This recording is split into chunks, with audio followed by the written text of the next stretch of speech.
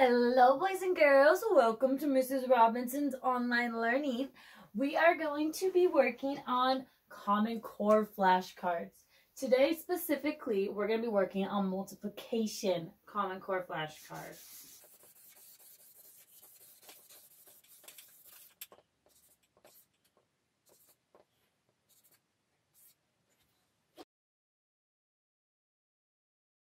So what makes these flashcards unique is that we are going to be breaking the front up into 3 different sections.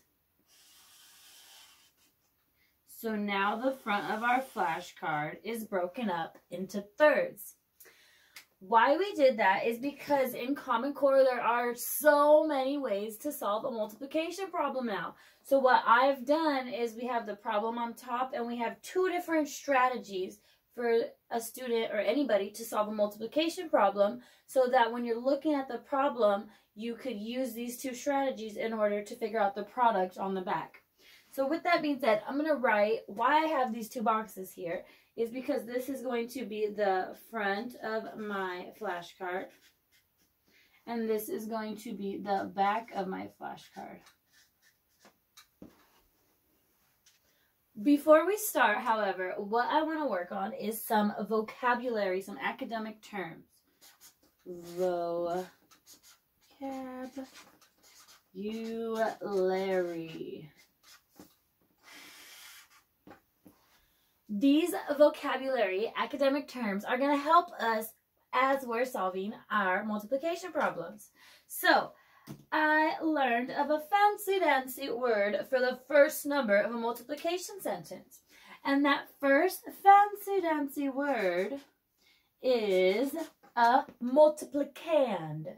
Try it. Multiplicand. You feels fancy saying it. Multiplicand. That is the first number in a multiplication sentence. So I'm going to get my black marker and I'm going to write first number.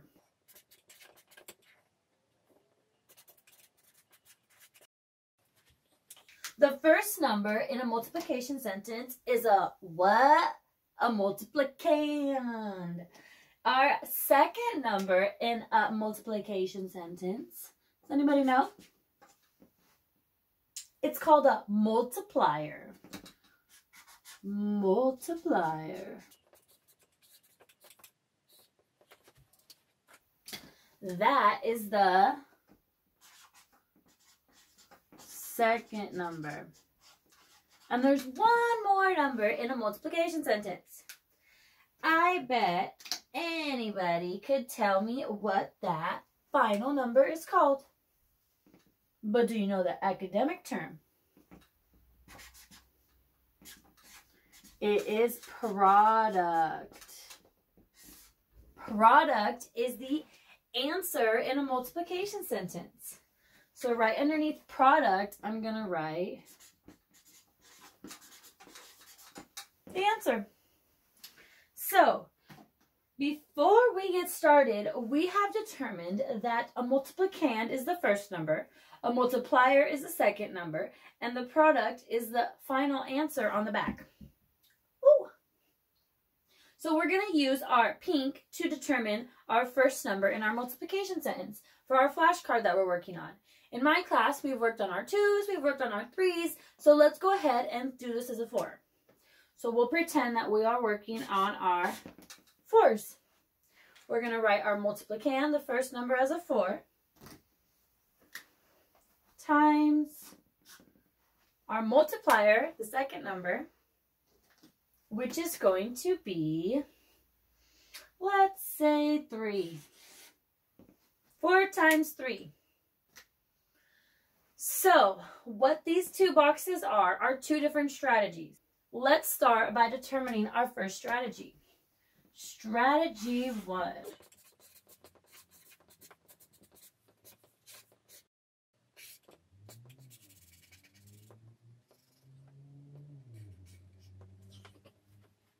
Strategy number 1 in our middle section is going to be equal groups. So for equal groups, you are going to use your first number, your multiplicand, to create how many equal groups you need.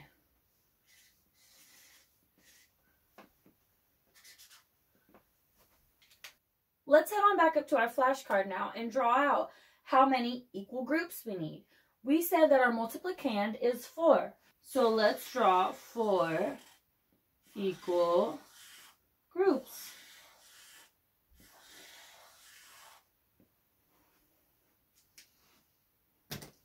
Now in our equal groups, we're going to use our multiplier to determine how many objects go in each group. So we said that our second number, our multiplier, is 3. Well, we're going to put 3 objects in each of our 4 groups.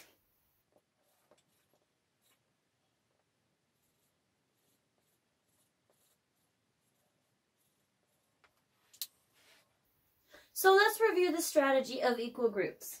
We are going to use the multiplicand to determine how many equal groups we need.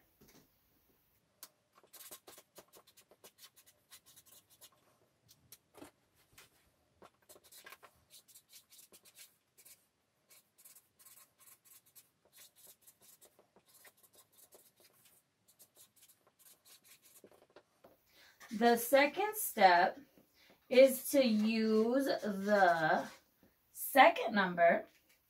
What's the second number called again? The multiplier. We're going to use the multiplier to determine how many objects go in each group.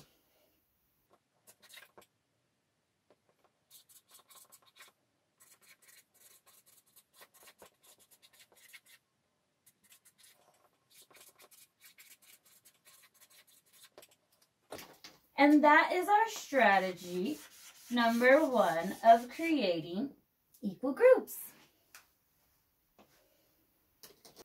Now we're going to start working on the bottom section of our flashcard, which is going to be strategy number 2 to solve for our product.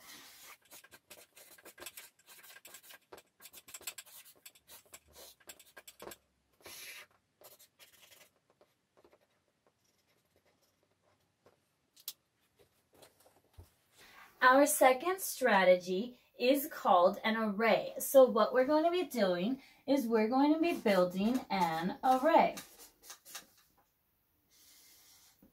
Now that might sound crazy, but what it really is we're going to be creating our multiplication sentence into columns and rows.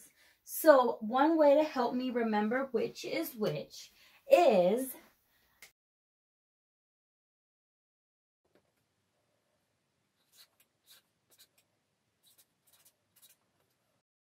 I'm going to write my first word, column,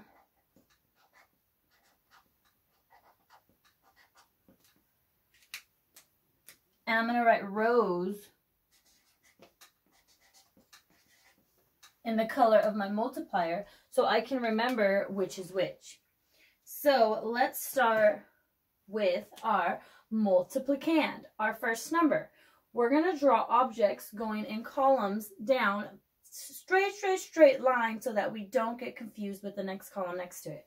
They don't have to just be dots. It could be a square, it could be a triangle, it could be a heart, it could be whatever you want, as long as you try to keep it in that straight column row. In that straight column.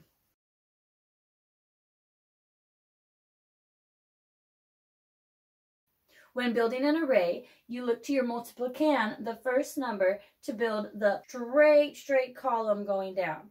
So I put 4 hearts in a straight column going down because our multiplicand was 4. What you do next is you use your second number, the multiplier, to create how many rows across you need. So our second number says it's a 3, so I'm going to need 3 rows across. They don't need to be right next to each other, but they can be. I already have 1 row, which still counts. So now I'm going to draw my second row.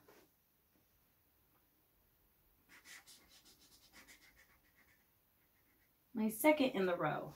Now, I only have 2 in the row. So now I need to draw the third one in each row. Once you've drawn 3 across, you have 3 objects in a row. So you need to make sure though that each row is equal. These have 3 more. We need to add 3 more so that it's 4 in each of our 3 rows.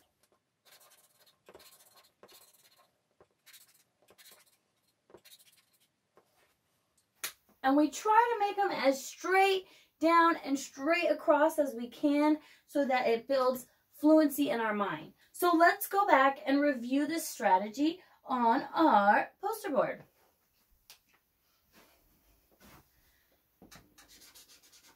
To build an array, you need to use the, what's our first number called again? Multiplicand. Ooh, I'm going to put it down here. Let's see.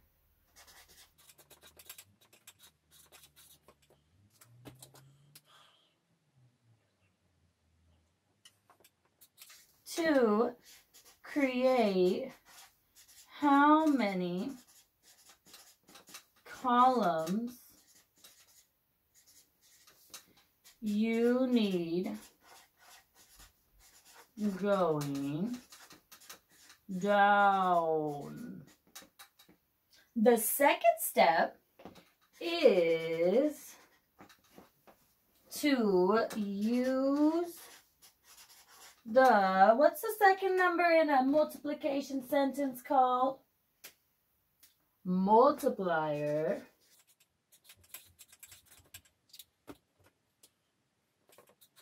To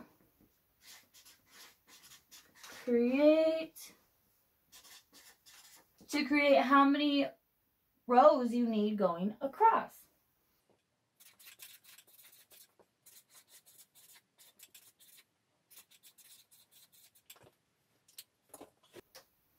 So that is the second strategy we are using on our multiplication flashcards.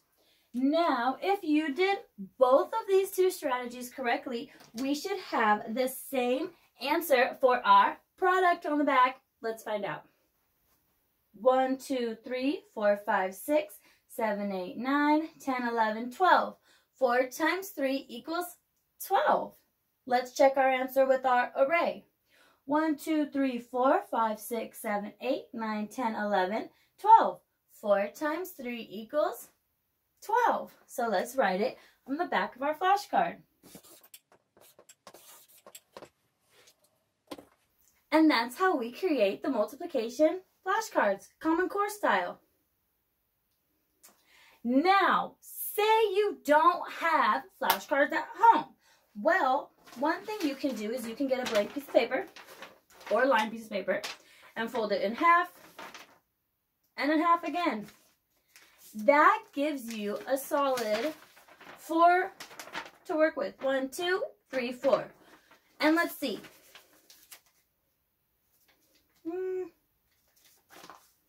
And I'd stick with 4. That gives you a solid big amount, because if you try to go another one, it's a little too small. If you've got very, very, very neat penmanship, then you could do another fold. And you would have, how many do you think? 8. You'd have 8 cards in one piece of paper that you could cut out and use as flashcards. But only go to 8 if you have really, really, really neat handwriting. Because look at how much you have to write. And look at how tiny that space is. So make sure you only do that if you like to write small and very neat. Now that I've finished modeling how to do your Common Core flashcards, I think it would be so awesome if you finished the rest of your Common Core flashcards, or if you haven't started, get started. Start on 2s. You could do 2 groups of 2, and then you could go all the way up to 12, which would mean you'd be creating 12 groups with however many objects in each group. So you could use this same strategy over and over and over to create all the flashcards you need. This would be an awesome activity for you to be working on during this break. So I'm going to go build the rest of my flashcards. I suggest if you want to, I would do like a group of all my 4s today, then maybe take a break, practice them with your brother, sister, mom or dad, and then maybe do all your 5s tomorrow. Practice the 5s with your mom or dad, sister or brother, then do the 6s the next day, 7s the next day, 8s, 9s, 10s, 11s, 12s. Learn them all, because once you have them all in your brain, it makes everything in math so much easier. It actually will follow you all the way throughout life. Even when you want to just go eat with your friends, you'll have, say, $20 with you. You'll need to know, well, I have 3 friends with me, and I only have $20. I know mentally, because I made these flashcards and I remembered that 3 times 4 is 12. That's close to 20. I know we can at least spend $4, because don't forget, we're in California, so there's tax. But, you know, once you memorize your multiplication facts, it'll make everything in life so much easier. Math facts is one thing I can promise you will continue to use. Try to prove me wrong. So go make some. Ready? Let's go.